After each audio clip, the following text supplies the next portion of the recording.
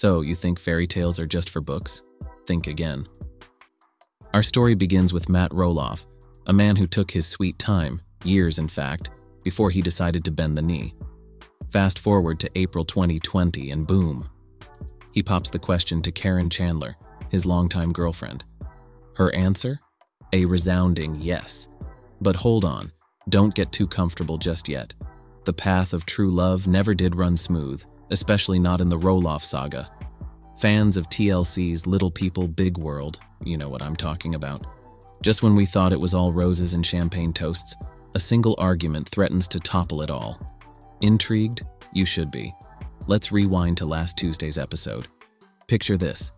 After Matt shocks everyone by passing on the family's cherished Oregon farm to his ex, Amy, he and Caryn shift focus to feathering their new nest.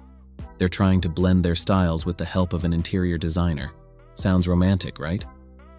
Wrong.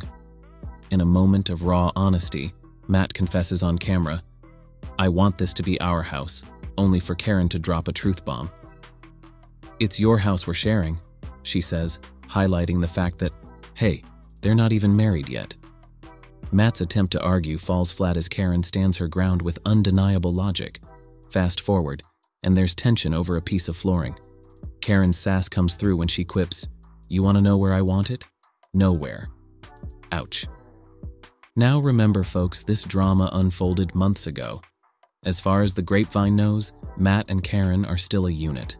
But with the future of Little People Big World hanging by a thread after Tori and Zach Roloff's exit, who's to say what's next?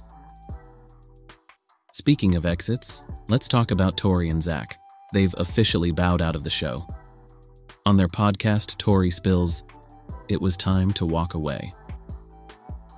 Instagram echoed their sentiments, mentioning the need for better boundaries and dealing with skewed realities.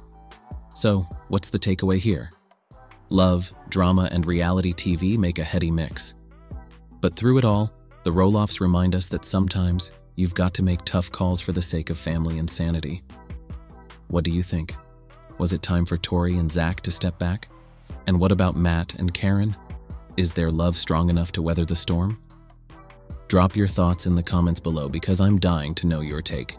And there you have it, folks, another day, another drama. Don't forget to like, subscribe, and comment with your insights. Until next time, this is Max, signing off.